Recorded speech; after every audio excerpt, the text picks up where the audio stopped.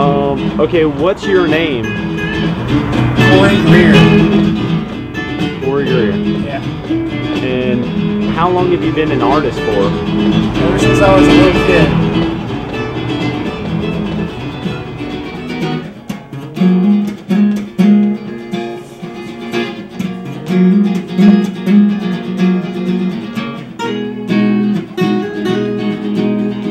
With the guy with the green hair, my brother says looks like I would if I was really old.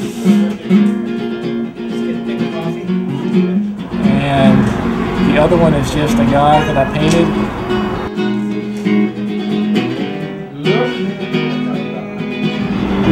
One is my buddy Matt Schott, who now lives by Nashville, Tennessee. And I've known him ever since I was probably in 3rd grade or so.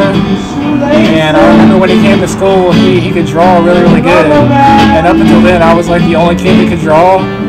So it was cool. It was neat because he could draw and I had somebody to be friends with, but it was almost like, oh man, he's a little bit better than me maybe, so I had somebody to compete with. But we were still real good friends, so it's like a friendly competition. And the 3 skateboards, those were all found and given to me, so they're just like junk, waterlogged skateboards. I decided to paint on them, and that's about it really.